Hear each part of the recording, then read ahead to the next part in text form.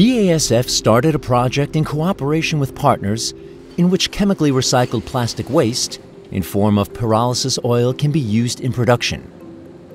Small quantities of really new chemical products have already been produced on the basis of recycled plastic waste. In these products, the recyclate proportion is mathematically assigned by the mass balance method. The products are currently being tested by customers. The examples show that chemical recycling is feasible despite some technical and regulatory challenges. Together with customers, the following prototypes were developed in tests within the ChemCycling project.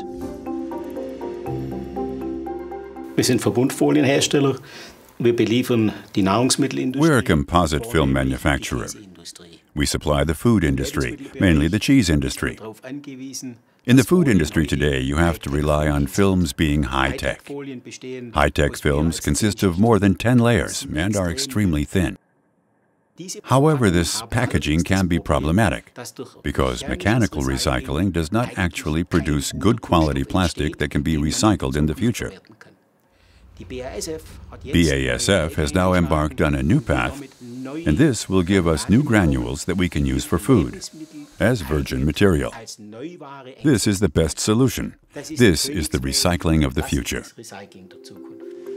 The next stop for the high-tech films produced by Südpack using recycling materials is the Zott dairy in Matting in Germany.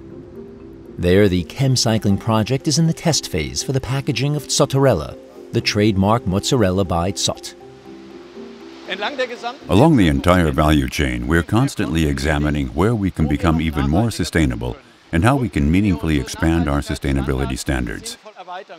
In addition, there's also a rethinking among consumers. Today, more than ever, they expect that high-quality, sustainably produced foods such as our Zottolrella are packed as resource-friendly as possible. We have high-quality and hygiene requirements for our packaging and its barrier function. It was therefore important to us to be part of this pilot project right from the beginning, to introduce our requirements and experience, and to participate in a functionally identical but more environmentally friendly solution.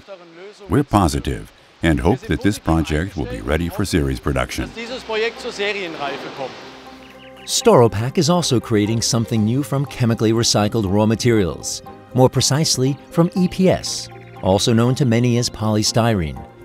The 96-hour box makes it possible to transport medicines within a precisely defined temperature range. The Storopak 96-hour box is a pre-qualified system solution with which it is possible to transport different products at different temperatures. We also see it in the international and intercontinental transport of medicines and clinical studies. The highly regulated medical market places high demands on quality and hygiene. With ChemCycling, there is no difference between EPS and ChemCycling products, which has also been proven by chemical analyses. Cooling is also the topic here. BSH household appliances in Gingen, Germany. Several thousand refrigerators are produced here every day. Test amounts of the ChemCycling material is being used to produce prototypes at the BSH site in Gingen.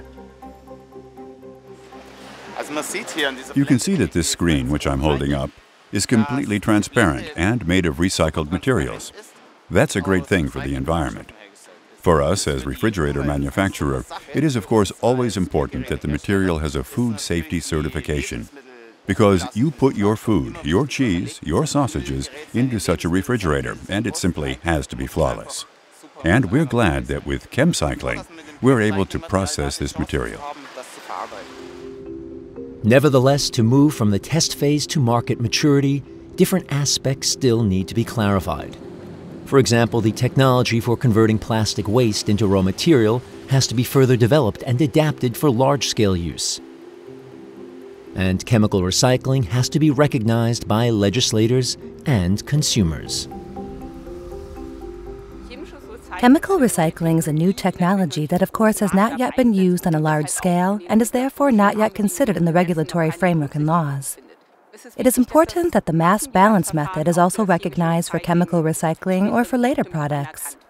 The mass balance method is used to calculate how much recycled material the final product contains. This is already done with green electricity and has been quite well accepted by consumers.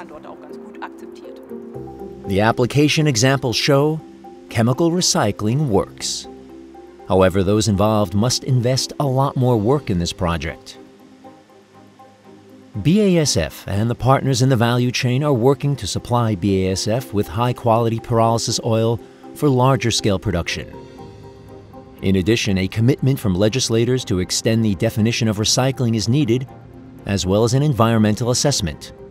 In the end, it is up to consumers to decide if this new recycling technology will be a success story. BASF. We create chemistry.